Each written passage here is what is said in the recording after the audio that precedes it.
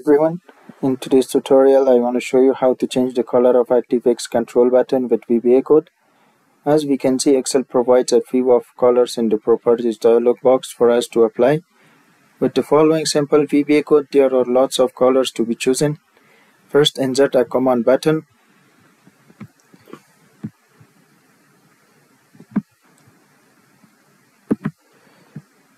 Then right click and choose view code from the context menu.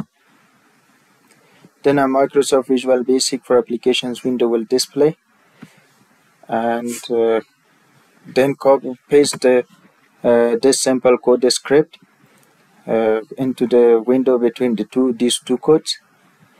And in the above code script, the command button 1 is the name of your button, and this number is the MS access number. They are all variables, and you can change them as you need.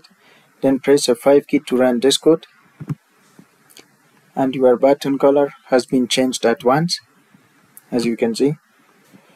You can go to this website to view more MS Access number color values.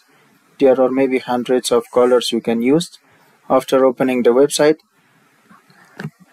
you just need to choose a color and copy the corresponding number under the MS Access header. Then replace the above number in the code script.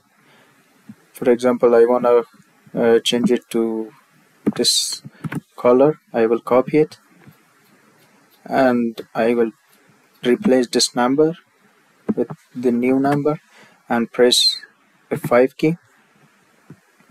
As you can see, the color of command button has been changed. Thanks for watching, and please subscribe for more videos.